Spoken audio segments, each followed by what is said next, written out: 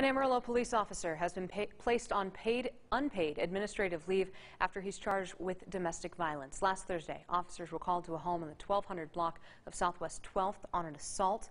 Officers made a report for the victim and were told that 29-year-old Micah Heagen was an Amarillo police officer. He was charged with a Class A assault for family violence. We don't want that to ever happen. And so when there's some kind of an allegation on that does make things uncomfortable for us. But we want the community to know that we still want to do the best we can for them, and that we're going to be honest and let them know when something like this happens. Following Amarillo Police Department protocol, Heagen is now on unpaid administrative leave pending the outcome of the criminal case and internal investigation.